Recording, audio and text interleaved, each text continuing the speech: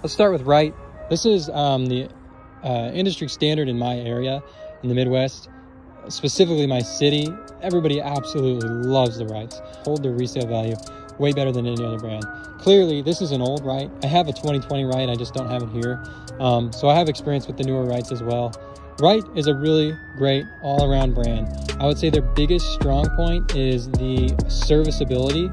So Wrights are, in my experience, the easiest to repair and replace anything, spindles, wheels. They also have their quad levers. The quad levers are pretty nice. Wrights were the original stand-on mowers. They've been doing it for the longest. They originally had this patented design where the platform was between the wheels. So that was actually a pretty major advantage, because when you're turning on the inside of like fence corners or anywhere, you're not swinging your platform out and hitting stuff. People say they like it. I just don't.